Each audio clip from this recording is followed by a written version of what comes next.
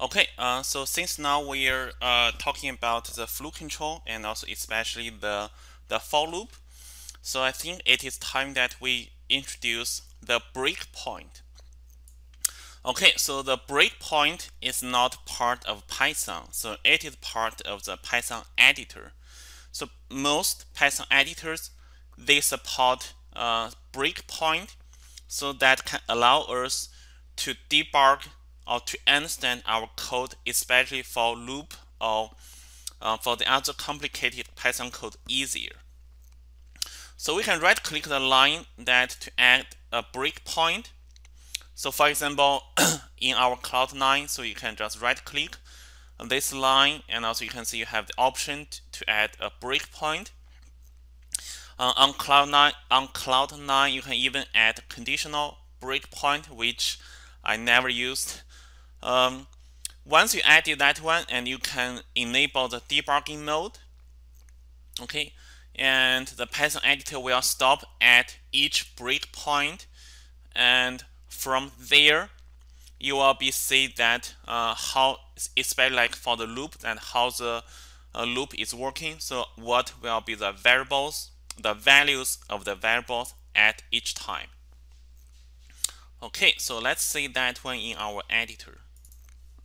Okay, so let's say that here we are going to add a breakpoint. So let's first remove the step. So here, let's for example in the line 11, if I right click, you can see I can add this breakpoint, and here you can see there is a icon, a bug icon. So if you don't check this bug icon and if you run it, you can see Python will ignore the breakpoint that you set up here.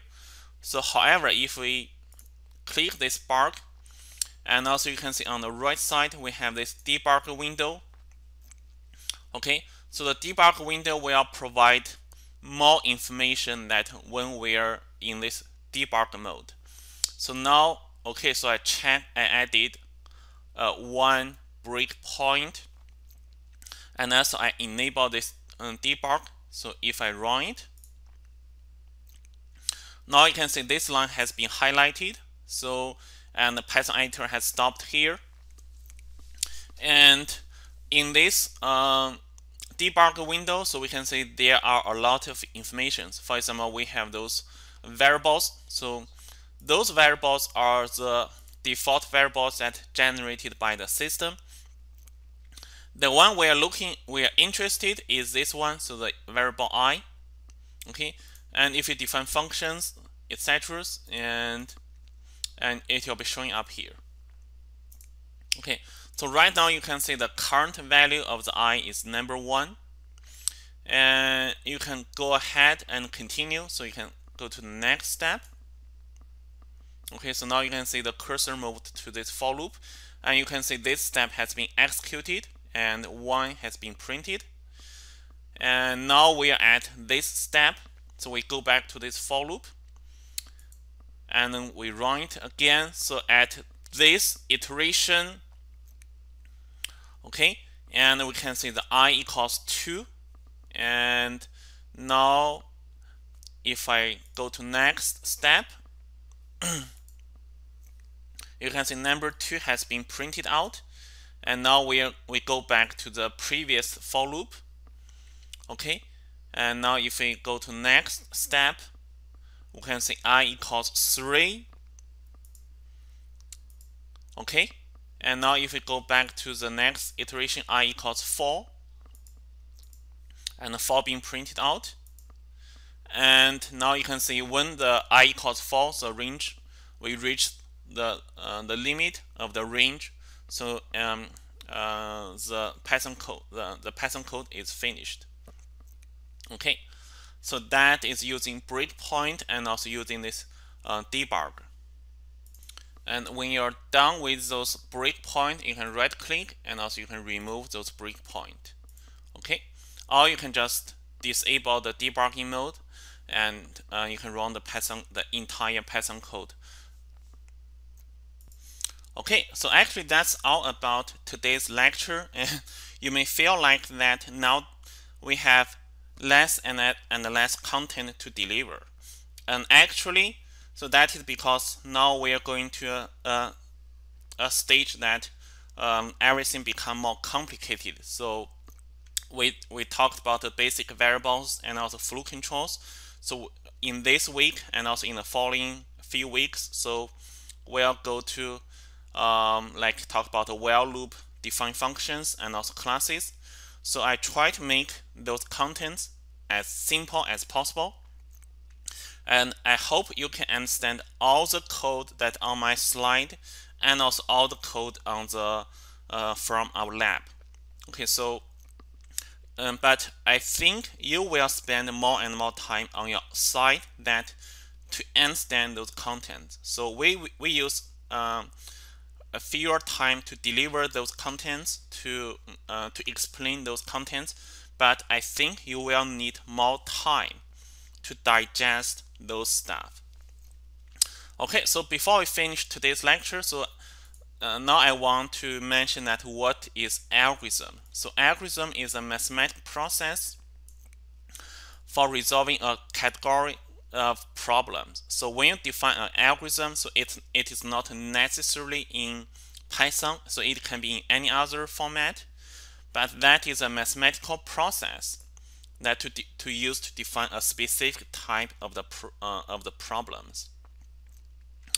Defining algorithm is very interesting and also it's very challenging, and it's a central part of the computer science. Okay, so we are not going to be a programmers because we are not in the major of computer science, but this is really a cool part that when you are going to learn some programming. All right, so let's just try a very simple example here. So let's say that we're going to use a for loop to find out the maximal item in this list. So I just put some random numbers in this number list. Okay, so how can you find out the maximum number in this list? By designing your own algorithm. So by designing your own mathematical process. Okay, so you do not use the sort function. Okay, and also do not use the sort method, and also do not use the max function. Okay, so design your own algorithm with this for loop. Okay, so think about this one. So this is probably your first step that you really want to think to resolve problems by using those mathematical process, and also by designing a piece of code that computer can follow your instruction to resolve a real world problem. All right, so I hope you spend a few minutes that try to design your own solution. So here I'm going to provide my solution. So let's number list equals. So here I just type some random numbers. Okay, so we have 3 numbers. Okay, so I'm going to use a for loop. So the way that I'm going to use is I'm going to use a number to compare all the numbers within this list, and every time within that comparison, so I will just keep the bigger number. So for example, I'm going to use a number that compare with this one. So if the number is greater than this number, I will keep that old number, and I will continue with the old number to compare with this number. So if that number is greater than this number, I will keep that old number. Otherwise, I will keep the new number, the bigger number, as the maximum number, potential max number, and I will continue that comparison. So until I reach the end of this list, the maximum number that I kept, the potential maximum number, will be the real maximum number. All right, so here let's see, I just keep a maximum number. So let's say I use that as 0. And next, I'm going to use a for loop. So I say for the number in this number list, and I will say if the maximum number is less or equal than the current number, I will assign the current number to the maximum number. Okay, I will assign the current number to the maximum number. Otherwise, I will keep the existing maximum number. And finally, so after this for loop, the maximum number will always be that the maximum number. Okay, so let's write.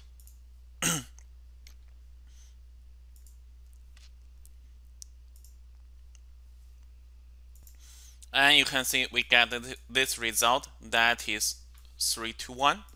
Okay, so that is accurate, correct.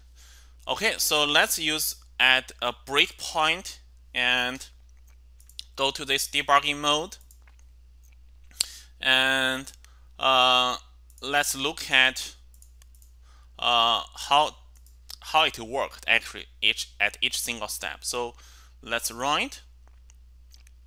Right now we see the maximum number is 0, and maximum number is 0, and also we don't have a number yet. So here, let's say we are looking for number and also maximal item. Okay, so number is 0, and also maximum number is 0, and also number has not been defined yet, and we have this number list. Okay, so let's go to next. So right now we say the current number is 213. That's because that is the first item, and the maximum number is 0. So right now we see if the maximum number is less than the number, we will go to this if block. So let's say that is true. So now we go to this if block. Within this if block, we know that the maximum number will equal to the number. So this one will equal to this value. So now if we continue, we can say yes, this one now equals to this one.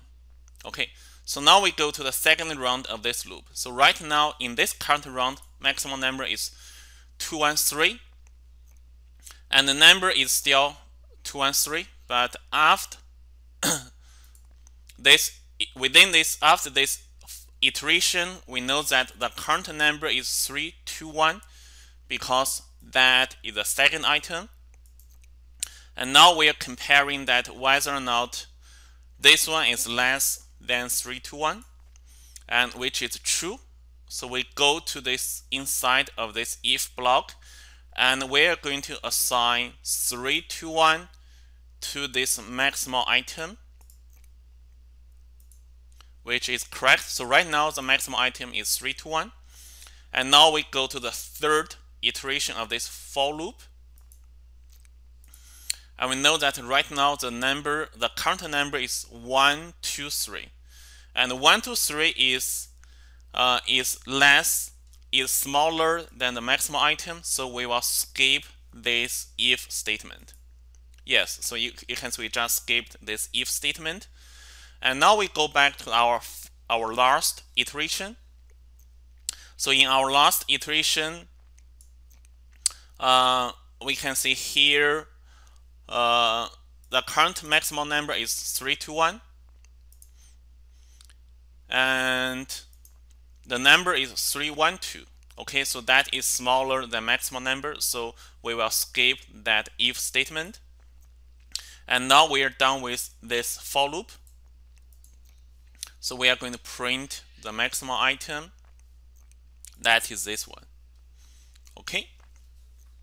So hopefully that will help you understand this process.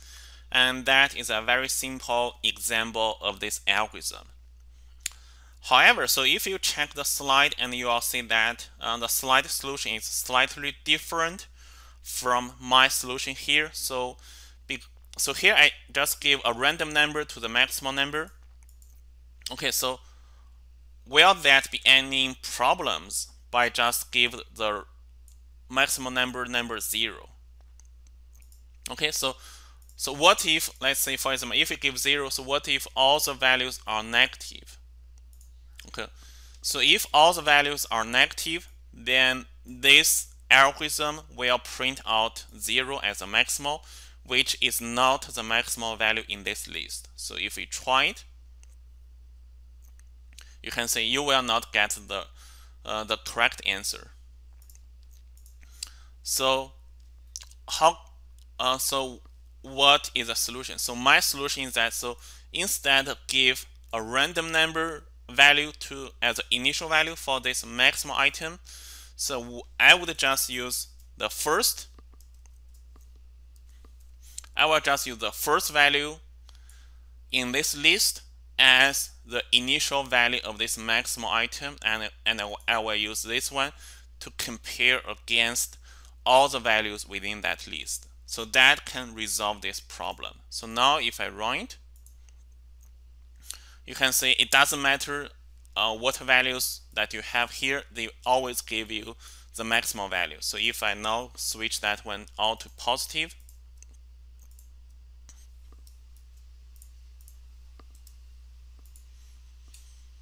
okay, so you can see they can also find out the right maximal number.